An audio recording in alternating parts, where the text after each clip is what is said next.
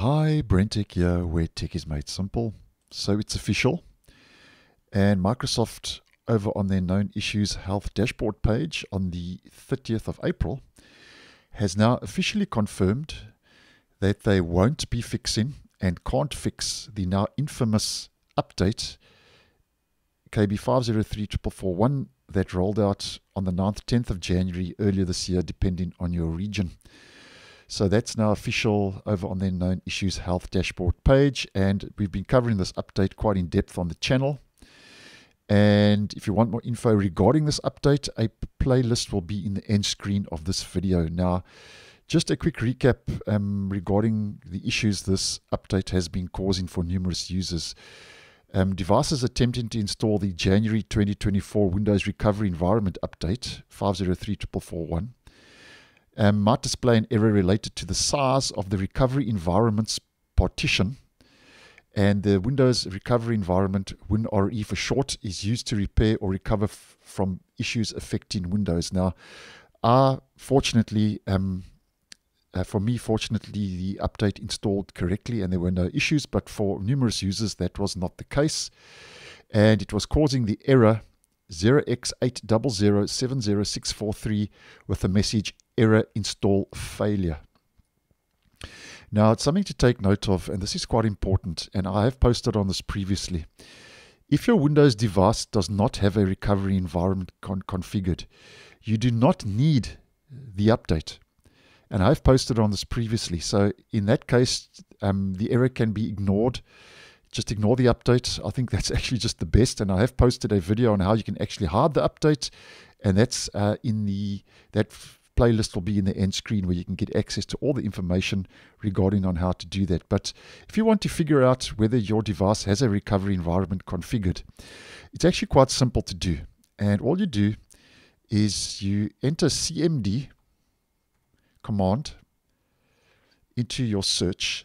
You right click on the highlighted entry, you run as admin because this will not work, and then what you do is you enter this command, and this command will be down below in the description for you to copy and paste. You enter that in, you hit enter, and here you'll see Windows RE status. That's the recovery environment enabled.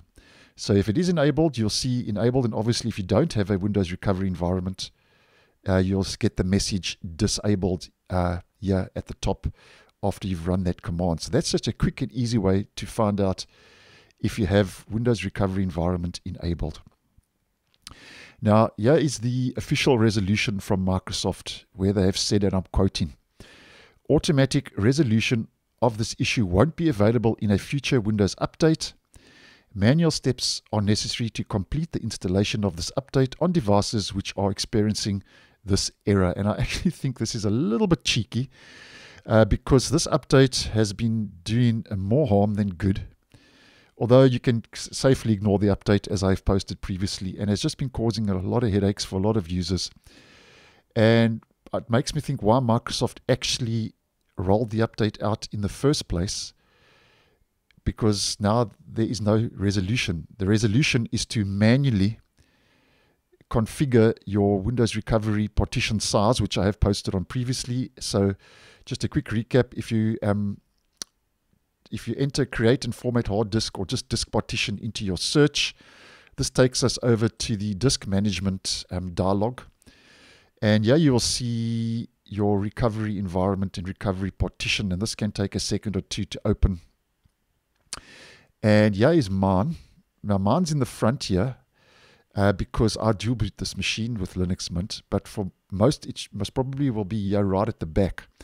But nonetheless, Microsoft says the WinRE partition requires 250 megabytes of free space. Mine is 900. Devices which do not have sufficient free space will need to increase the size of the partition via manual action. And for your average home user, I think that's a little bit cheeky, as I've mentioned previously, because it's quite an in-depth kind of PowerShell script process you've got to go through.